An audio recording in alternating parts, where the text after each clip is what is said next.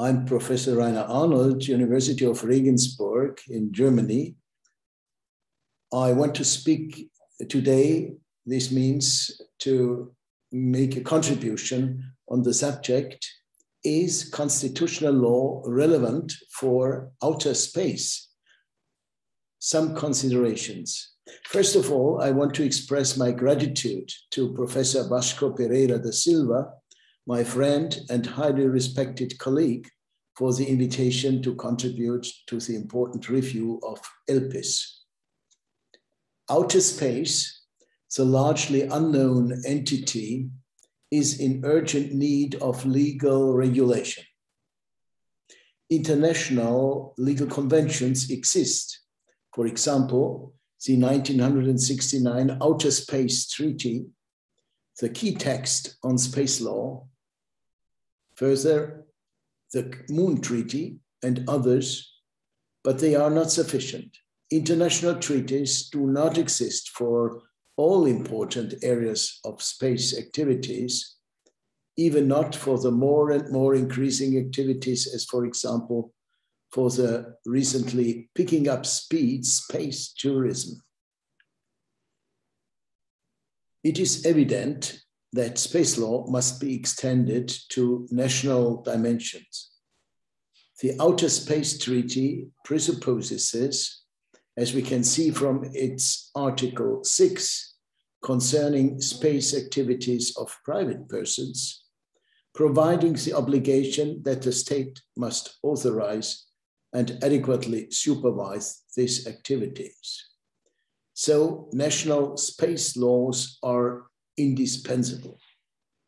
Germany, and I speak for Germany here as an example from my home country, Germany has not yet enacted a space law. So discussion is well advanced, but there is still some disagreement on several issues. This leads to our main question. One category of law has not yet been adequately addressed in this context, constitutional law. Space activities are carried out by states or groups of states, organizations, or by private individuals. Are they obliged to observe national constitutional law? The internal law, especially the constitutional law, binds these actors. This is a perspective from inside the state.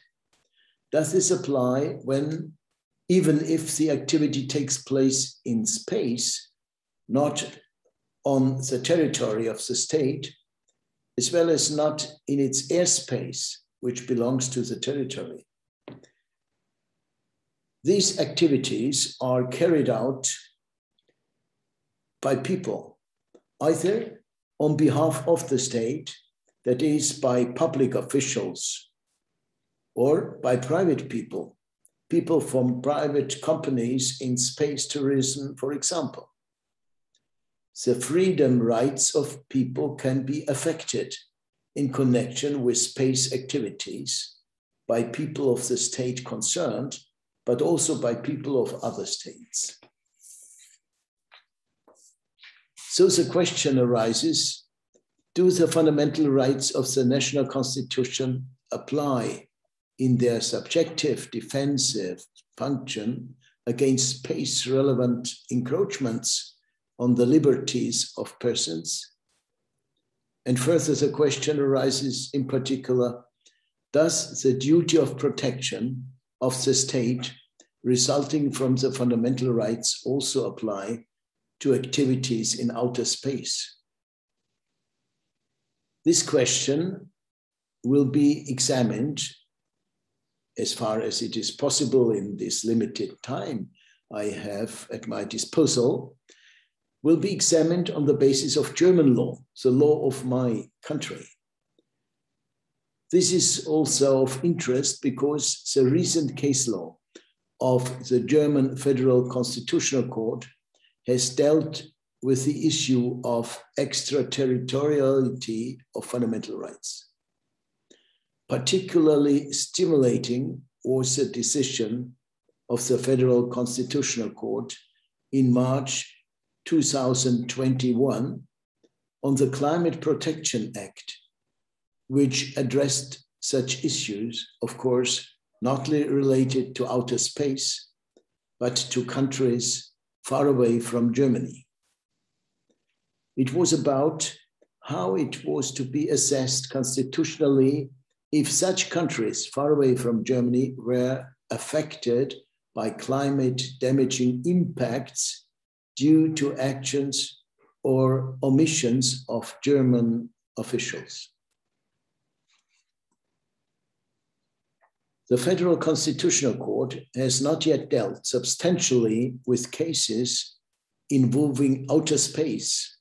In the literature, only one case is repeatedly cited to emphasize that the issue of outer space and national constitutional law has hardly ever been considered so far.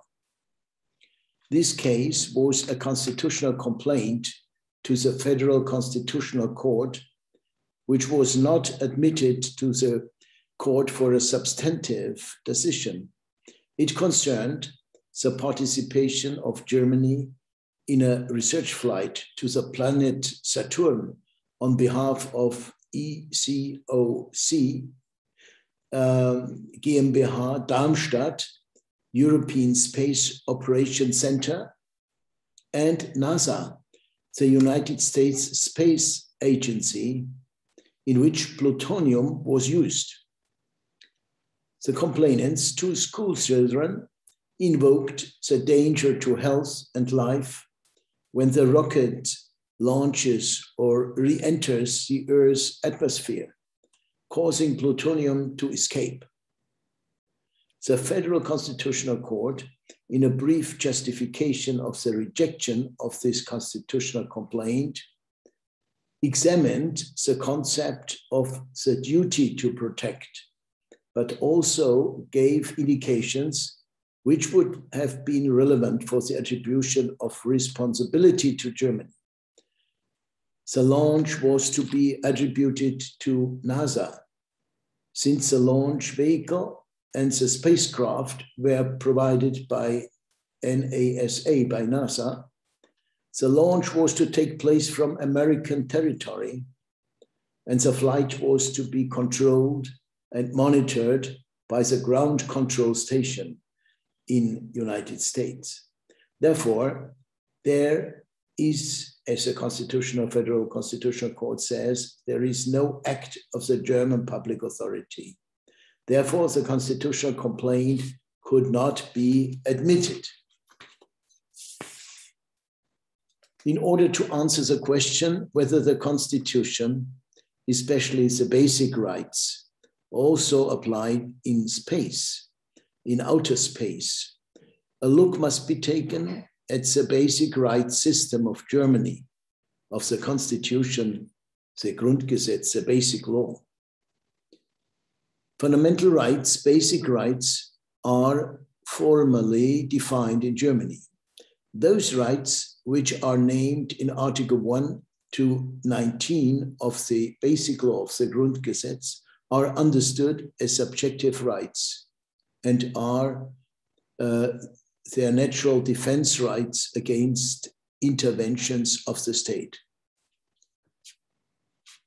At the same time, however, they are also objectified, forming a coherent objective order of values with human dignity at the top, connected with the general right to freedom, as enshrined in Article 2, Paragraph 1 of the Grundgesetz. The individual fundamental rights are specifications of a written nature, while unwritten rights to liberty are derived from the general right to freedom. One example is the numerous manifestation of the right of personality. The theory of the duty to protect, in German it is Schutzpflicht, was developed from the objective value character of the fundamental rights by the jurisdiction of the Federal Constitutional Court already about 40 years ago.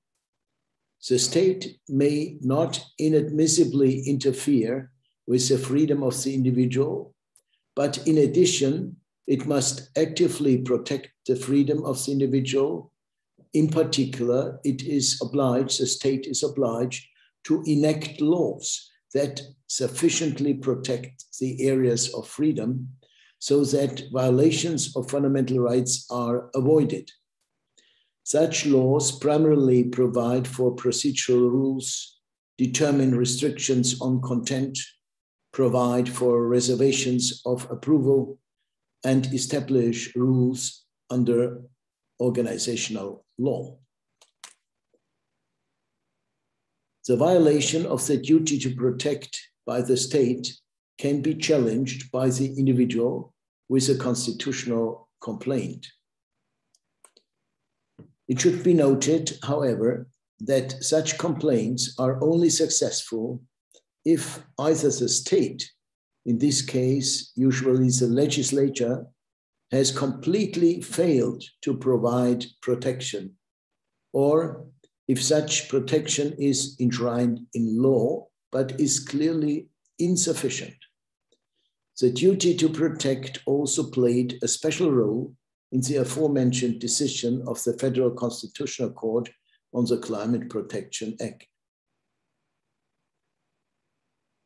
We also want to take a look at the space environmental law, because in this area, we want to point out the constitutional implications in a special way. Thereby, only selected points can be discussed, and this only very briefly. The first question of interest is whether the fundamental rights of the national constitution are applicable only within the territory of the state of Germany. The answer is, for Germany, the answer is clear, no.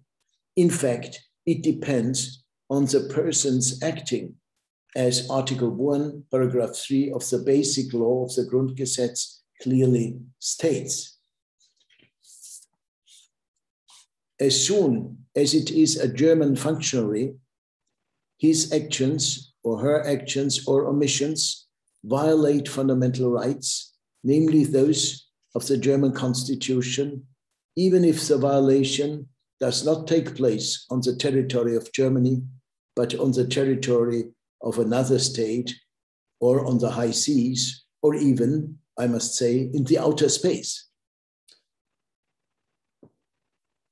Under German law, a distinction must be made between human rights and German rights, rights which are attributed only to German citizens.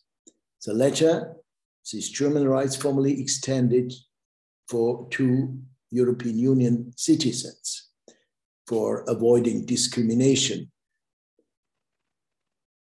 When private persons, for example, companies, that means non-state functionaries, interfere with the freedom of the individual, they also violate the fundamental rights of the individual.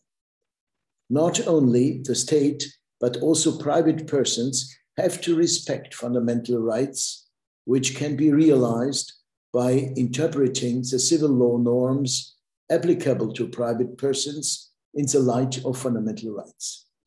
This is therefore an indirect effect of fundamental rights, known as indirect third-party effect, or with a German word, which is often used also in literature of foreign countries, Drittwirkung, indirekte Drittwirkung. In Germany, there is no subjective right to environmental protection in the federal constitution. Otherwise, for example, in Article 141, Paragraph 3 of the Bavarian state constitution, if the environmentally harmful behavior of officials causes damage to the health or even the life of persons, this means a violation of Article 2, Paragraph 2 of the Basic Law, that is, the right to health and life. It is somewhat more complicated to determine the criteria for triggering the duty to protect.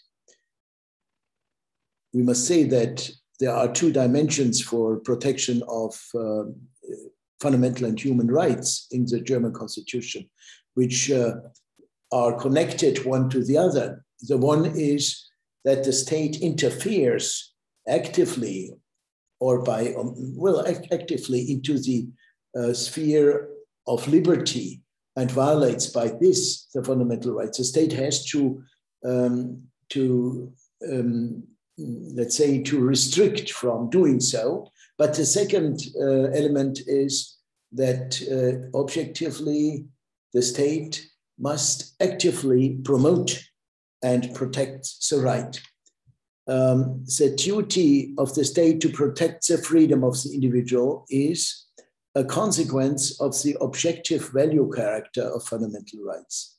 This is why the duty to protect is also called the objective duty to protect. However, this so-called objective duty is subjectivized insofar as the individual can assert it in court and can also file a constitutional complaint with the Federal Constitutional Court for violation of this duty to protect.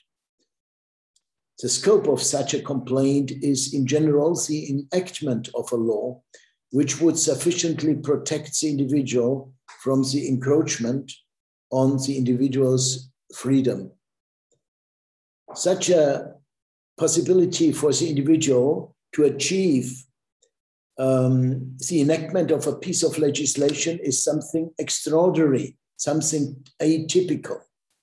This is also the reason why, on the basis of the duty to protect, action by the legislature can only be enforced by the courts if, in the case of an obvious serious threat to fundamental rights, it is considered indispensable for the legislator to intervene. In this context, the legislation itself understandably has further leeway to shape its own law. A specific content of a law cannot be enforced in detail via a lawsuit based on the concept of the duty to protect. For reasons of separation of powers, the legislator must determine the form of the law itself. However, it depends on the functional aspects. The legislator must design the law in such a way that it also effectively eliminates the threat to fundamental rights and, as far as possible, exclude a violation of fundamental rights. This functional goal is therefore decisive, not the concrete content of the law. If the legislator has already enacted a law that has taken action, an action based on the duty to protect will hardly be successful. Only if the objective of protection, that is the avoidance of violations of rights, is clearly not achievable in any way by this law, can such an action be successful. We thus see that a claim against the legislator to efficiently protect fundamental rights by law can only lead to success in exceptional cases. Nevertheless, such a possibility of action is of great importance, especially in environmental law. It should also be mentioned that it is not only a claim against the legislator to protect fundamental rights by law, but also against the other state authorities for actions, for example, for the issuing of administrative acts or for a certain government action, for example, a claim for the exercise of diplomatic protection by the government in the case of a concrete serious violation of fundamental rights against one of the nationals by a foreign state.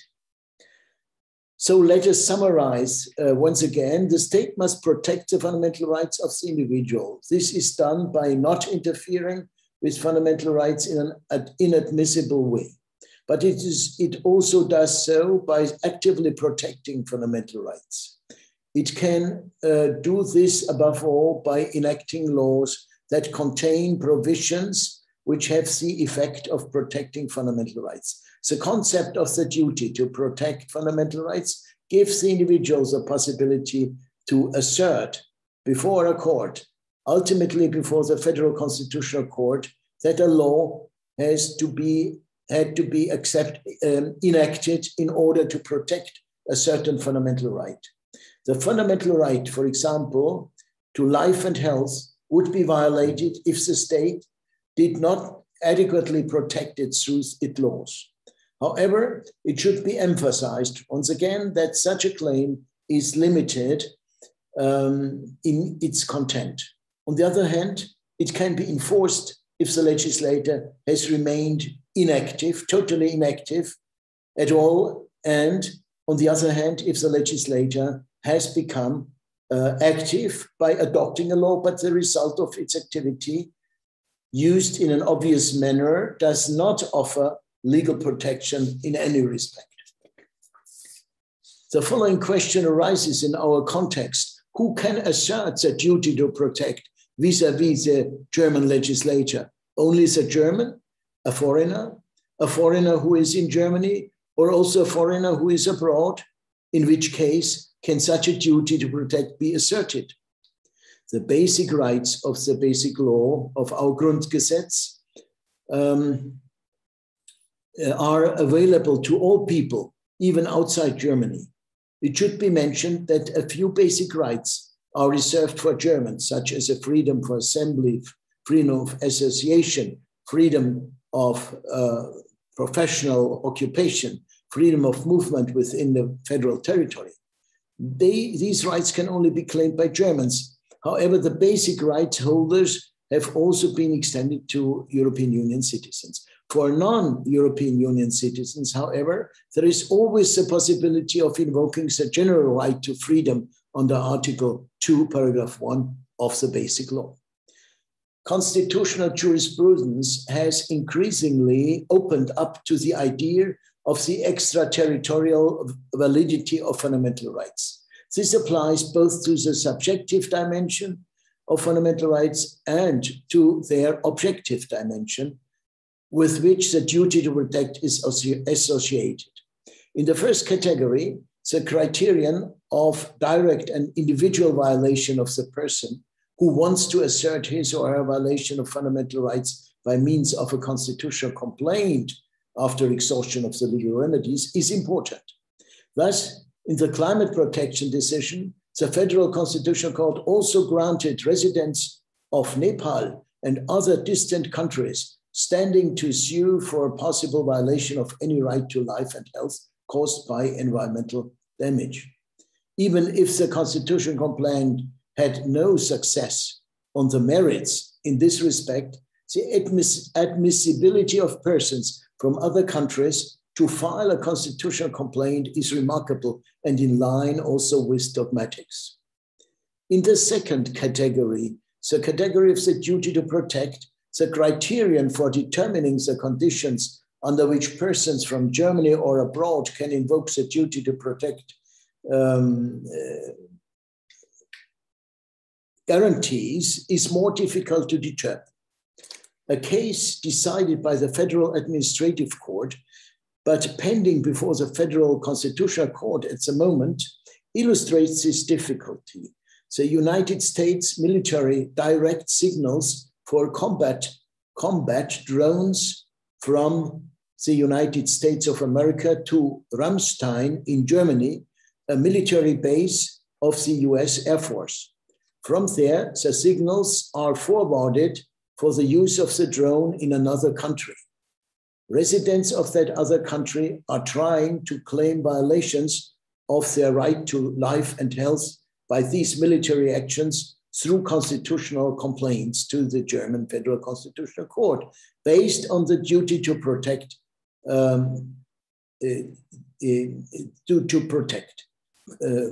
Yes, in terms of content, it is possible, as these rights are available to all people, in Article 2, Paragraph 2 of the Basic Law, not only to German nationals. What is relevant for the assertion, however, is that Germany, by virtue of the fact that Ramstein is located on its territory and the military base is authorized by Germany, in order to assert the duty to protect, there must therefore be sufficient connection with the state, that means Germany, against which the duty to protect is asserted. As far as space law is concerned, we can identify various such possibilities of connection with the state, in this specific case with Germany. If the state now launches a space object, this is a term introduced by the Outer Space Treaty, this state is liable under the Outer Space Treaty Article 7 for all damage caused by the space object, as well as for environmental damage. This is a liability under international law towards the other contracting states, which today are already over 100. However, this determination under international law also means sufficient connection for the assertion of a claim for protection under fundamental rights of Germany. The same must apply if the space object is launched from the territory of the state or from its installations. Moreover, this also applies if the state itself does not carry out the launch and then the care of the space stay, but a private person, but the state enables him, her to do so. Registration in a state party to the Outer Space Treaty, i.e. in Germany, in accordance with Article 8, is also such a connection which entitles the holder to assert a claim for protection of fundamental rights against the registering state. This state in which this object is registered has sovereignty and control over the space object, over the entire crew, and over their stay in space. It is clear that Germany's participation in a space mission would also trigger the claim for protection. In summary, it can be said, first, the environment to be protected is also the environment of space and on celestial bodies. The connection with the Earth's environment seems evident, as we know from various phenomena of nature. The state constitution contains various mechanisms that are suitable for the protection of the environment. The concept of the environment in the national constitutions, also in the German Basic Law, is a comprehensive concept, rather containing and integrating its environment and the space environment together. The state objective of Article 20A of our Basic Law to secure the natural foundations of human life for future generations cannot ignore the environment of outer space. Second, constitutional law applies in our context without geographical boundaries. In particular, fundamental rights are extraterritorially applicable. So the traditional instruments and mechanisms are also applicable to processes that take place in outer space. The scope of application of the Basic Law is not limited to Germany insofar as it is committed to human rights and also standardizes important basic and human rights as fundamental rights of the Constitution. Human rights are universal and refer to human beings, regardless of whether they are on Earth, in the air, or in outer space. Human beings are the reference point of the Constitution. Through the human being, the national constitution also applies in other countries and even in outer space. If a person's fundamental rights are violated, either by the state in question or with cooperation or acquiescence, the constitutional scope of application opens up. The same consequence arises in the case of dangers to the human goods protected by fundamental rights such as life, health, property, etc., which are not covered by the Constitution. Here, the duty to protect, these goods intervenes. In this context, the geographical location where the violation occurs or where the threat arises is also irrelevant. It should also be emphasized that private individuals, for example, companies, are also obliged to respect fundamental rights. This arises either directly or, as in Germany, indirectly. So norms of conduct under civil law must be interpreted in such a way that they correspond to fundamental rights. This means that private companies are also obliged to behave in accordance with their constitutional obligations, even during activities in outer space. Space is therefore not a constitution-free area. People are the bearers of fundamental rights, even if they are outside their national territory, regardless of where.